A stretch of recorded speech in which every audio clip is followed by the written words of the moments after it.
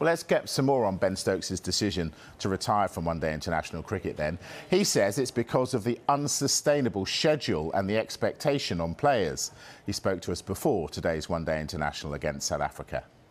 There's a number of things. You know, I think the schedule and almost everything that's expected of us these days is just, for me personally at the moment, just feels unsustainable. And it was actually after the first one-day game where it was sort of, quite clear that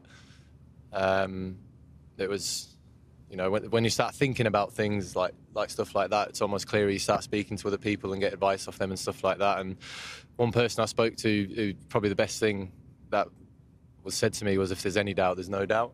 And it's hard to know that, you're being looked after, you're being managed for for all the other cricket that's got coming up. And, as I said in my statement, that, this England shirt deserves 100% of whoever wears it. And unfortunately, I didn't like the feeling of not being able to contribute in the way that I want to be able to do.